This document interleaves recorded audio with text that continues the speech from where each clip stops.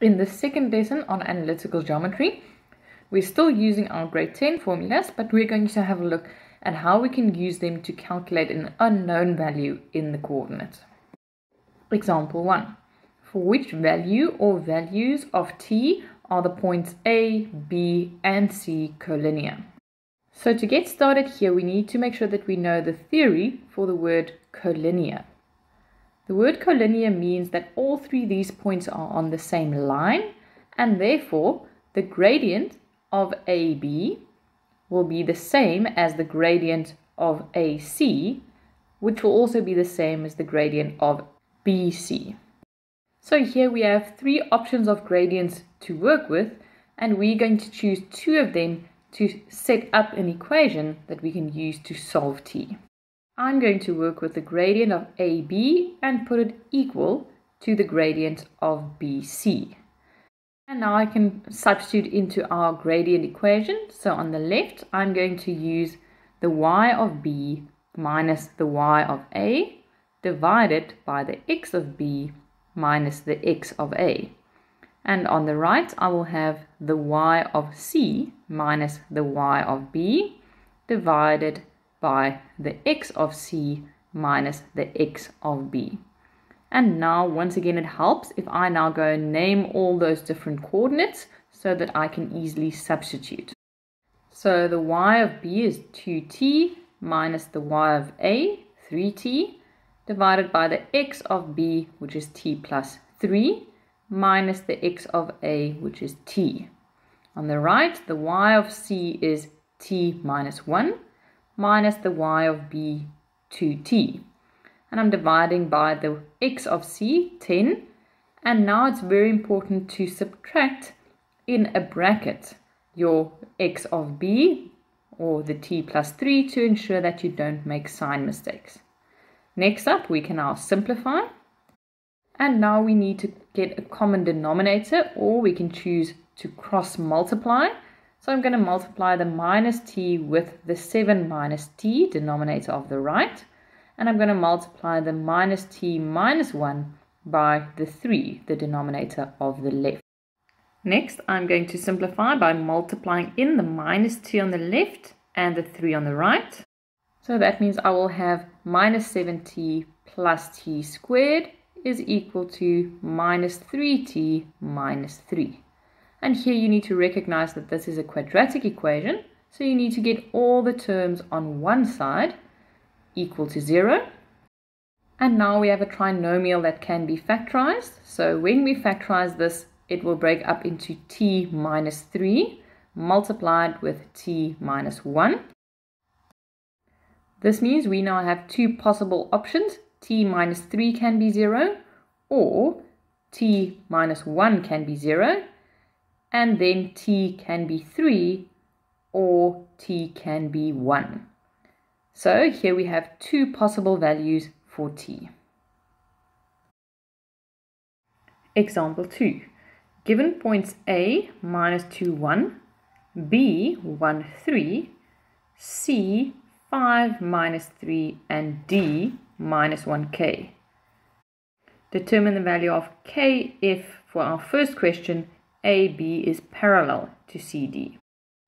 We already know that parallel lines have the same gradient, so here we can focus on the gradient of AB, and that should be equal to the gradient of CD.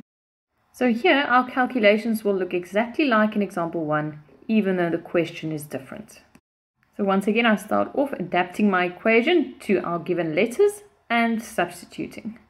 When substituting, once again, be careful of your signs. And next up, we can then simplify and again cross multiply.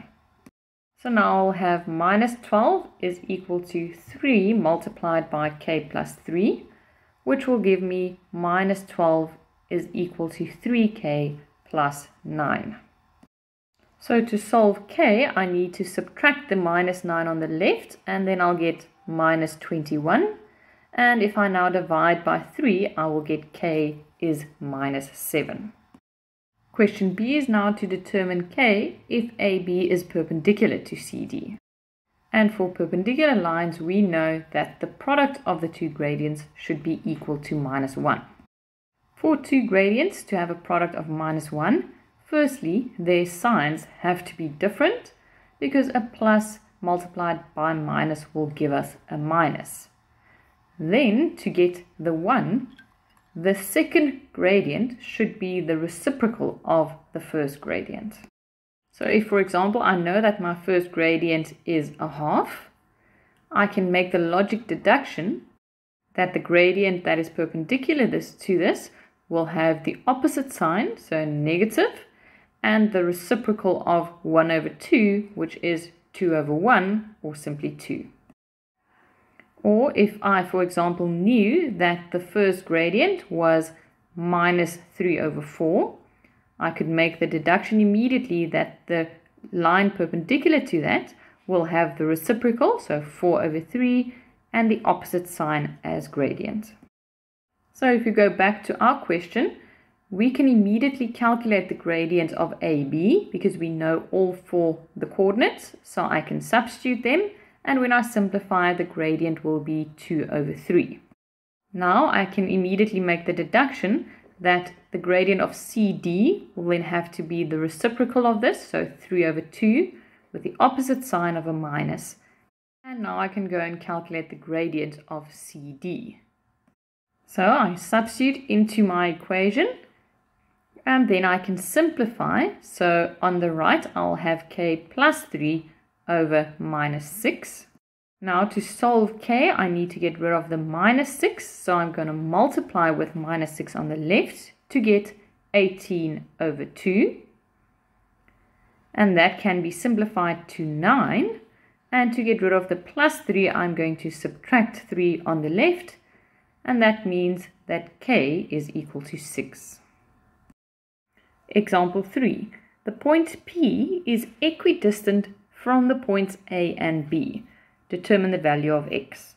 So firstly here, because they say equidistant, we can use the distance formula, and they say P is the same distance from A and from B, so PA will be equal to PB. And now we can go and substitute into our distance formula. And when I now substitute, I can also square on both sides so that I get rid of the square roots and I'm left only with the brackets. Next, I can simplify these brackets one by one. And here it is important to remember that when I multiply out a bracket squared, there's a middle term. So in my first bracket squared, I will have x squared plus 8x plus 16. And I'm reminding you that that middle term is the product that I double. And then on the right, I will have x squared minus 16x plus 64.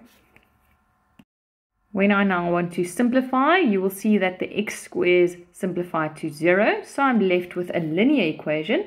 And that means I want all the x's on one side.